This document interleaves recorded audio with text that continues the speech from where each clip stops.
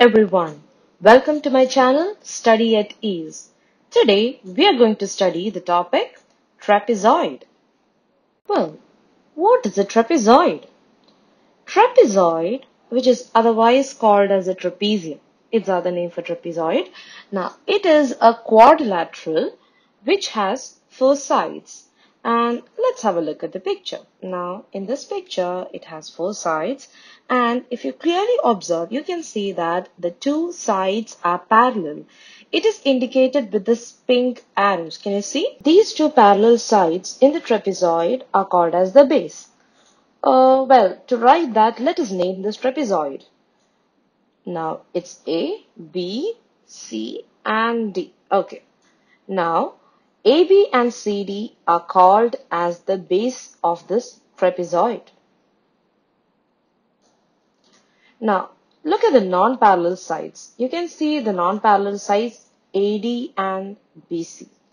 Now, this AD and BC are called as the legs. That means the non-parallel sides of the trapezium or the trapezoid is called as the legs. So far, we were discussing about the sides of a trapezoid. Now, let's have a look at the angles. It has four angles. Now, angle A and angle B, they form a pair of base angles. And angle C and angle D, they form another pair of base angles.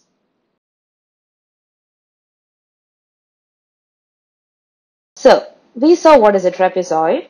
Its parts like the base, the legs, and the angle pairs. Let's look deeper into the legs. Well, the legs in a trapezoid, it's not necessary that the legs have to be equal. But if the legs are equal in a trapezoid, then it has a special name. It's called as the isosceles trapezoid. These isosceles trapezoids do have some specific properties. Let's look deeper into the properties of an isosceles trapezoid.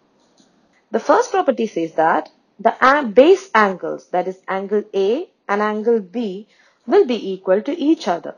Similarly, the other pair of base angles, that is angle C and angle D, will also be equal to each other. The second property of the isosceles trapezoid is that now, if you look at this picture, you can see that the two diagonals drawn, diagonal AC and BD. Now, these two diagonals will be equal to each other. That means they are congruent.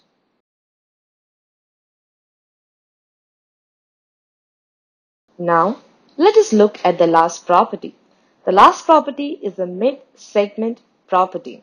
Now, what is this mid-segment property? Now, as you look at this picture, you can see that I have drawn a line in the middle. Now, this line intersects both the legs AD and BC.